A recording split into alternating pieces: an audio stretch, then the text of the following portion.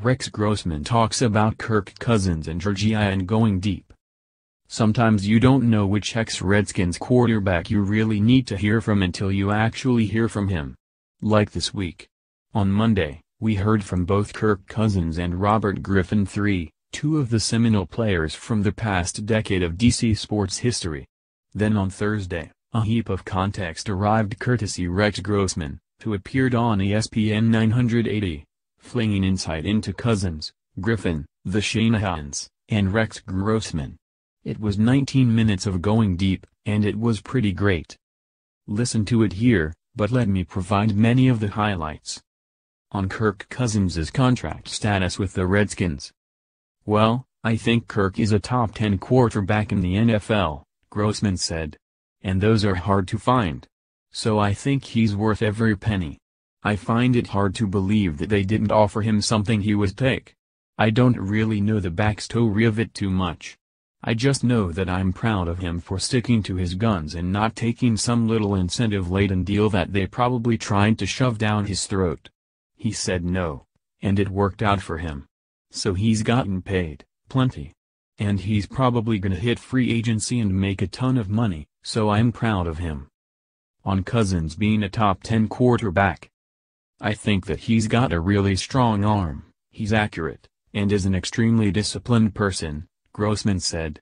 The person he is what makes him a great player.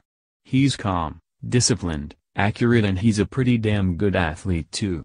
So he does everything really well, and a few things exceptionally well. Players enjoy playing around him. He's smart. He's right in there in the top 10 quarterback range. I'm not sure where, but I think he's established that. I know I could pick 20 worse quarterbacks. On the criticism that Cousins is too conservative in his playing style. What I learned is you are who you are, Grossman said. I think that's developed in how you're born and how you play all sports. I think it's drilled into you as a person, and then it reflects how you play. So I don't know if he can change that.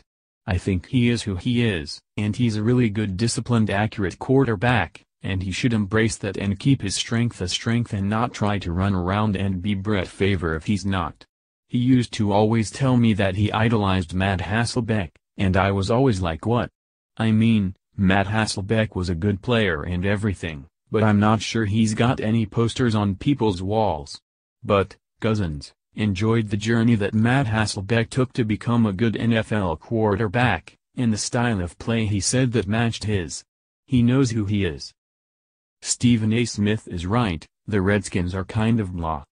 On his own personality, and yes, please pump this straight into my veins. Sometimes I have to go with my instinct, and my instinct is sometimes wrong, Grossman said. But throughout my career I was always allowed to change the play whenever I wanted to based on the coverage. I was allowed to kind of be myself and go deep. I was encouraged to make sure you don't miss the big plays. Coach Spurrier instilled in me, don't check it down if the big play's there. So that's kind of how I was born. I always wanted to shoot a three-pointer in basketball, hit a home run in baseball. I don't know why, that's just, like, who I am. It goes off into blackjack as well.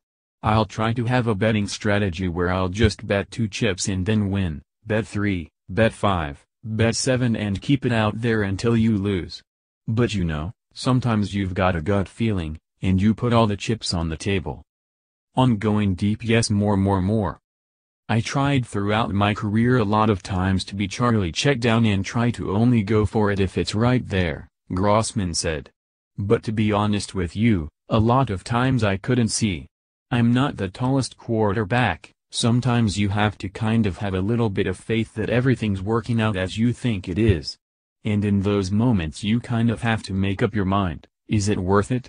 And sometimes you are wrong. But a lot of times you are right. It got me to the league, and I played 11 years, so I think it works out a little bit. On his competition with John Beck during the lockout off-season. All I could go on was Adam Schefter's reports, Grossman said. And he kept saying John Beck's probably going to start, and it just pissed me off to no end. I really honestly believed they were gonna try to give him a chance to play. They kept saying they really liked his college highlight tape. And I was like, what? You liked his college highlight tape? I kept jabbing them a little bit, like let me put my college highlight tape on. On why Robert Griffin III is no longer in the NFL. I think that the number one reason is that general manager